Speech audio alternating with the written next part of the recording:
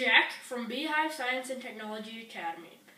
Today I will be doing an experiment on diffusion, which is the movement of particles in a container.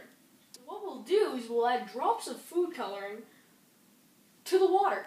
What will happen is, when the food coloring starts to mix with the water, which is what this experiment is on, the particles will move around with the food coloring particles, therefore spreading them around in the container.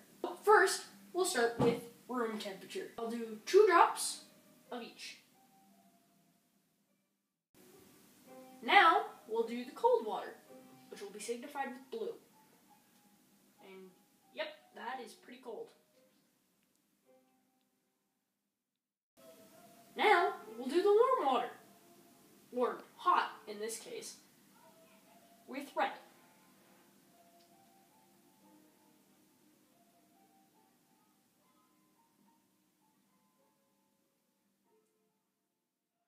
And we've got a timer going for each of these.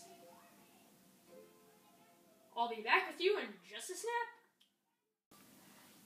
Thank you for watching. These are our times. Please leave a comment, like, and subscribe down below.